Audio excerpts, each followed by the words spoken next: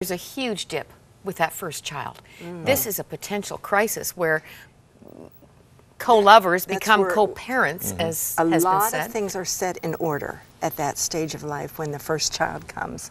And many times... What happened to my sweetheart? She's besotted with this child. Yeah, and then if he's jealous of that, that sets the pace for the rest of the marriage. She's got the kids and he's lost his wife, and resentments build. But, so how a couple handles that first child really is a crucial. It's probably the most critical time in a marriage, is that birth of that first child. And if they can do that as a partnership, then they've kind of got their way through that.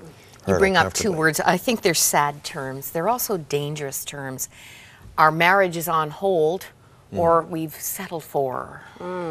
That's so sad. On hold and settle for.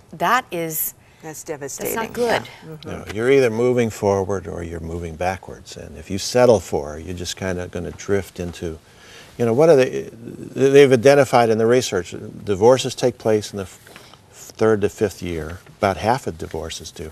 And then around 16 to 20 years, there's another stage where there's divorce. And that's what the research has shown, because they've only followed about 20 to 25 years worth of couples. But there's something I've watched, and then it was in the New York Times a couple years ago, that they called it the 37-year itch. Somewhere around 35 to 38 years, couples will divorce. A big number. And that's the growing trend worldwide. Yeah. Yes. And the woman often is the one who initiates it at that point. And that's the ones who have settled for. And then all of a sudden, not being fulfilled. You hit that stage and you say, what's the point? And it's sad. But you've got to get back there earlier to start to do some things to change it. I think that brings up the point where we've found that many couples have a decent marriage and they've settled for that. And we just really want to see them move out of that into something great. And there's so many things, like recognizing that the problem really probably isn't the problem, and to help them see that, and so many of those things that you have mentioned already, but to move out of having just a decent marriage, or even called a good marriage, into something that's even more. Well, one of the things, connection. I mean, who's ever heard of 8 kinds of intimacy? I've never heard of that. Page 139. I mean, there's a scorecard here. Play intimacy. Give us a few more of the 8. Well, there's work intimacy, creative intimacy. This is all part of your marriage. Of course, when you say intimacy, man thinks SEX, and sexual intimacy, and woman thinks TALK, talk.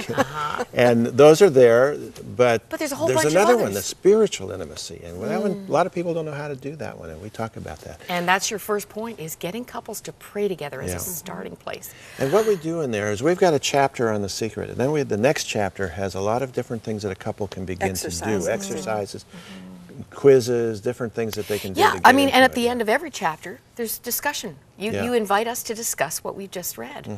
And by the way, for example, the 8 kinds of intimacy and everything else listed here, there's a score option, 1 out of 10. So you really get to see, where do I need to grow? How can I move from good to great? You chart that on a circular thing, like a wheel, and you see where the flat spots are, where you need to work on and strengthen them. Now, if somebody's frustrated watching it, well, where are the 7 secrets? Well, we haven't told you, because you really need to read the book. But we would be missing an important opportunity in our discussion of good to great if we didn't ask you, what about the couple that is just barely hanging on, and in their minds it is hopeless? What would the first step to hope be right now? I've seen a lot of couples like that, and some of them I've thought, oh, this is easy for me to work with them, and it fails. And I've seen others where I think, oh, how will this ever come together? And they come together. So there's something in the couple themselves that's important, that they both want to do something. They may not know what to do, but they want to do something. That desire is where it's important to begin. So are you saying that this couple that's barely hanging on, what can they do? What's the first step? You can say, there's hope, but we got to get some help, see? And somebody that believes in marriage. There's a lot of counselors out there that only want to work with one person. They kind of work against the marriage without even thinking about it. You got to have somebody who's... They don't mean to. No, but you got to have somebody that you're going to work with who will see you together, because the problems there are together. But to recognize that a lot of the things that you're looking at as being the problem are just a symptom. and to be able to get behind that or underneath that to see where are the dreams that are being frustrated. Where are the dreams that you feel you've got to give up? Articulate those things. Begin to talk about those things. Just begin to work on the friendship. That's a basic thing. If we can get a couple to dream together, we know we have at least got a handle on something that's really, really important. And dreams are frustrated in marriages, and it's a very common issue. You ask them, what were your dreams? We don't even know anymore because we're so frustrated. And to get them to start just even a little bit of talking about what they wanted to be outside of this. Large study done by a secular university in the States looking at married people who were unhappy. And they went back 5 years, who were seriously unhappy thinking about divorce. They went back 5 years later and interviewed as many as they could find. Those who had divorced were still unhappy.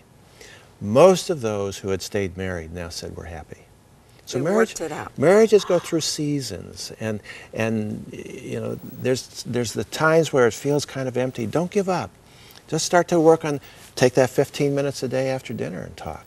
Start praying together on a daily basis and see what God will do in that situation, because God loves marriage. God loves marriage. Is it a fine art? Was Roberta Flack right? That's really, I think it's a fine art that we can all learn, but it takes work.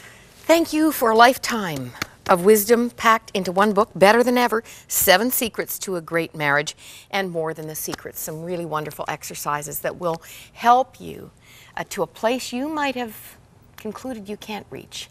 I hope this has been meaningful for you. A wedding is an event, but a marriage is an achievement. I love the verse in Ecclesiastes. I think I put it in every wedding card. 2 are better than 1. Yes. And a cord of 3 strands is not easily broken. Think about it. God, who instigated this institution, who gave this covenant, wants to be right at the heart of your marriage, whatever stage, whatever age, whatever condition it's in right now. He can help you, and maybe we can help you.